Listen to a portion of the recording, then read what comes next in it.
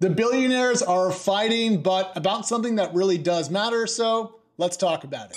Now, many of you might not know that Elon Musk was actually a co-founder over at OpenAI back in the day. He didn't last at the company, and after he left, he became a vocal critic of its operations. So much so that he actually launched a rival service called Grok underneath X, formerly known as Twitter. And then this week, he sued OpenAI for abandoning its founding principles.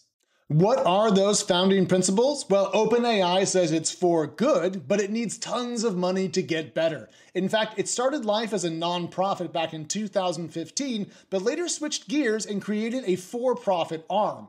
OpenAI also says that it has to release closed models because as its tech gets better, it also gets more powerful, and the company doesn't want that power falling into the wrong hands. OpenAI says that Musk wanted control over its for-profit arm, which it didn't want to give him. Musk says that OpenAI is greedy and should open up its models.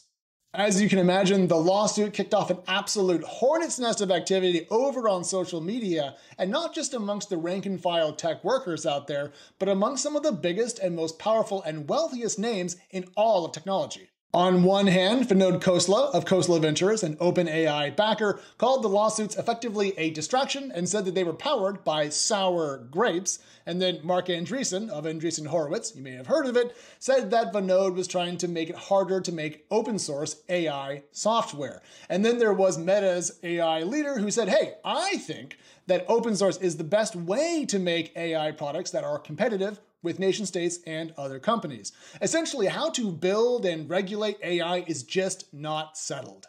Part of that hinges on whether or not AI models are freely available or closed to external interrogation, with founders and investors lining up on both sides of the argument.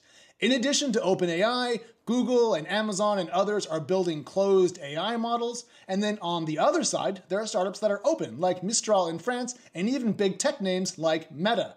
Now, OpenAI is worth tens of billions of dollars, and some of these companies are pretty valuable as well, so investors on all sides have a lot riding on the outcomes. Now, what about the rest of us? Well, it's not really clear. Some people in tech think that we really do have to be cautious here, and they're doing that in good faith. Other people say that if we slow down AI development, it's tantamount to murder. What I know is that it's going to be a loud and raucous year because there are billion-dollar bets at play, and that's why the venture capitalists are, once again, fighting.